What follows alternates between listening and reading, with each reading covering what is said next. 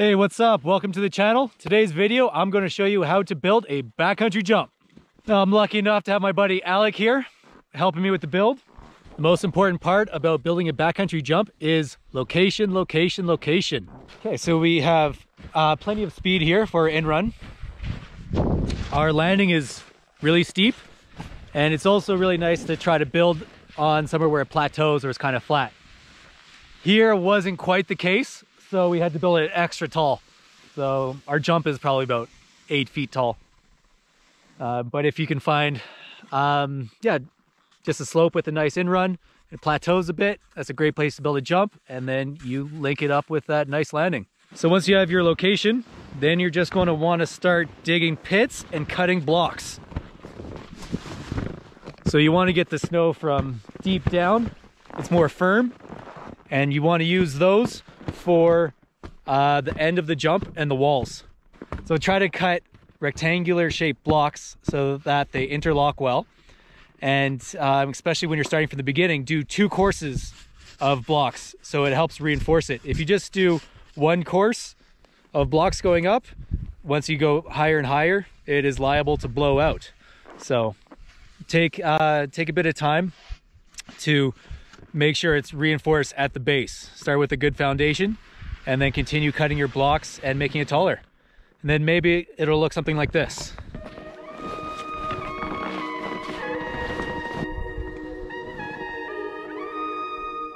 Look at what we've done so far.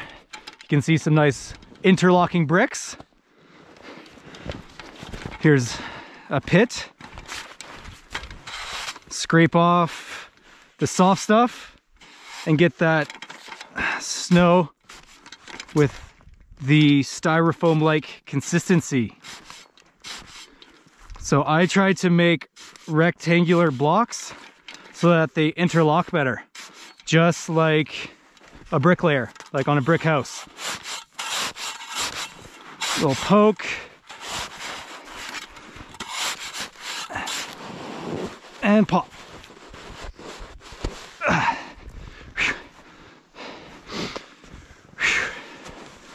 There we go. So what we're doing is we are making a frame and we're going to fill in the center. So we use the blocks as the frame and then we fill in the center with all the loose snow.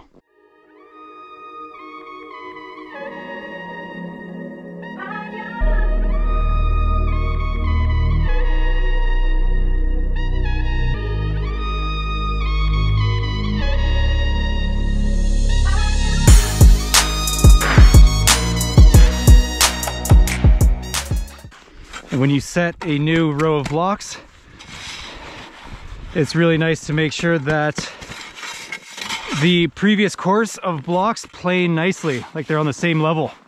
So everything sits nice and flat. So that's sitting flat on those 2, interlocking. And then I'm just gonna shave off and even off the top. And you can use those shavings to put in between the cracks in between the blocks as well.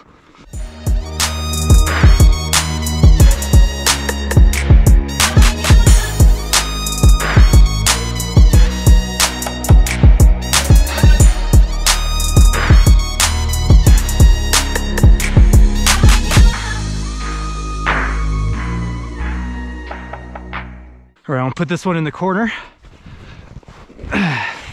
but it's still uneven right here, like I was saying.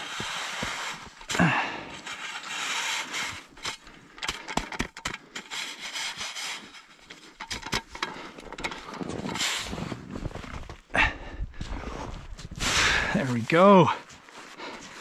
Getting somewhere.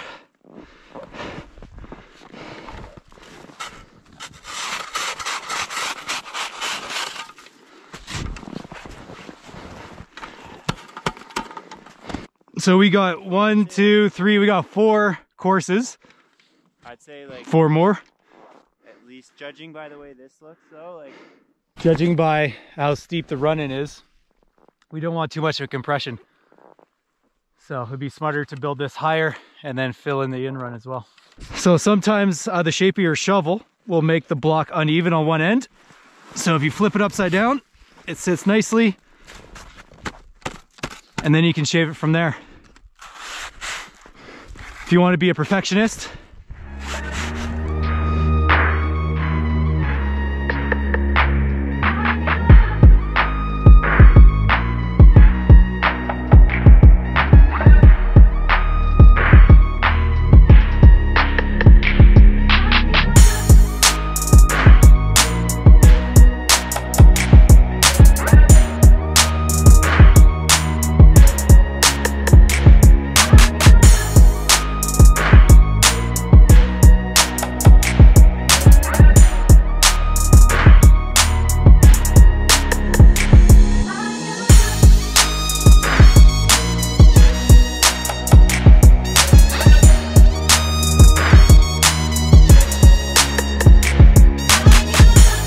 where do you want this? Maybe just on this right wall here? Yeah, that's probably a good call. How, This came from deep. from deep? Yeah. You want to replace this top corner one? Sure.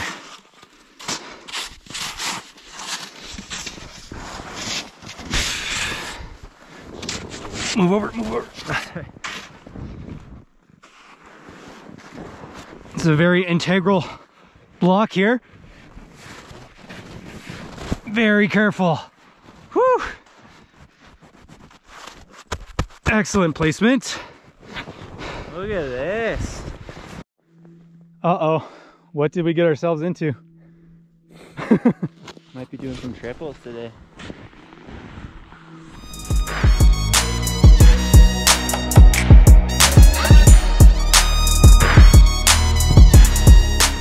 Looks like we're almost done. That might have been a 2-hour build. We're pretty happy that the sun is hitting the jump right now.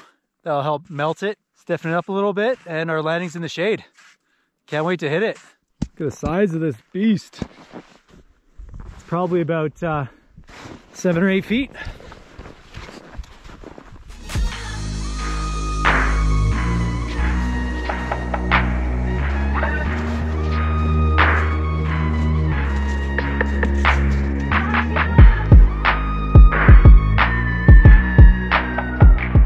Well, I'm kind of lucky today because my buddy Alec is a skier, and it makes the run-in a lot easier when your skier friend can do this. Basically the same thing as I would do with a snowboard, except I would have to trudge up the snow, strap in, slide down, and then walk back up. Where your skier friend will do twice as much work in about half the time, because he's packing down the snow as he goes up, and then he slips it on the way down.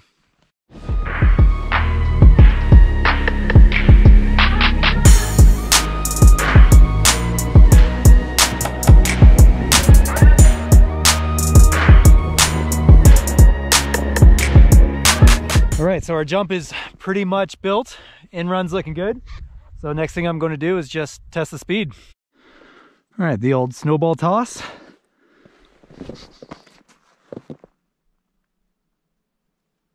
That was like a medium type throw speed. Sweet spot. All right, so that's what I'm going to tell myself at the top of the jump. Medium speed, medium pop. That's the way that I try to evaluate how fast and how big to go off a jump. Just try to work it out for yourself. What is slow? What is medium? What is fast? And then you can even think, you know, medium fast, medium slow. That's about the best I can come up with, but just have it make sense for you. And then there's also that speed to pop ratio that you need to think about. So the faster you go, the less you need to pop. The slower you go, the more you need to pop. So in this case, I'm going to go medium speed and medium pop. And I think I'm going to land sweet spot.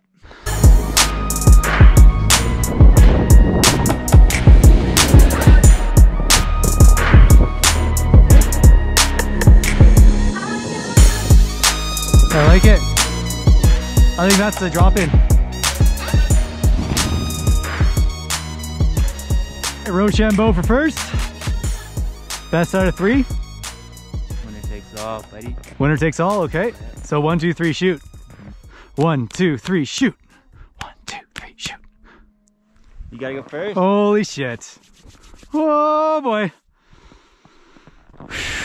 Nervous. You got it. So right now I am analyzing my run-in and pop off the jump. So my first trick is going to be a frontside 720. So I am imagining exactly where my heel side takeoff is. And then I work my way backwards. So then I see where my edge changes from my toes. And then I'm evaluating the size of my toe side turn. So I'm going to do a really wide radius toe side turn, change edges at the compression. And then at that compression, after that, I go to my heels, and that's how I'm going to set myself up for this jump. So how to build and hit backcountry jumps.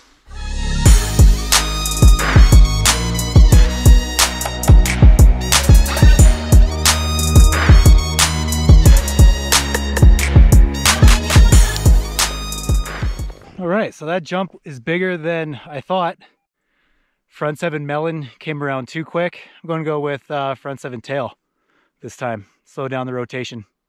Last time I went, I thought I was going slow, so I popped really hard off the lip, which made me cork way too much, and I overshot pretty easy. So slower, front 7, tail grab.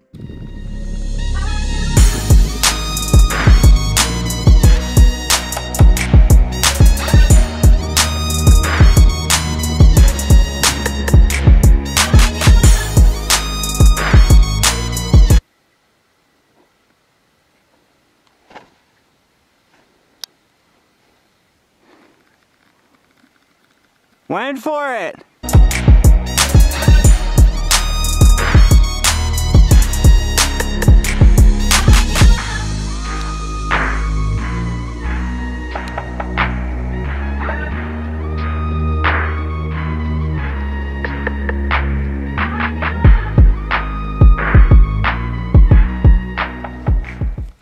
Woohoo! What a day. Tried some double cork 10s for the first time. Didn't land any. And just going for a fun back 7 tail this time. And going to wear the GoPro and show you what it's like. Dropping in 5.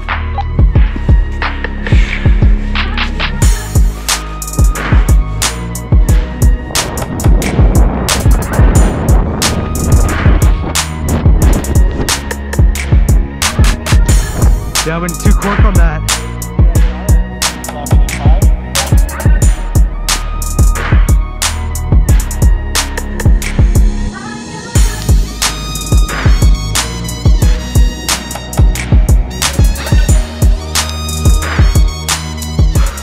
Not our day.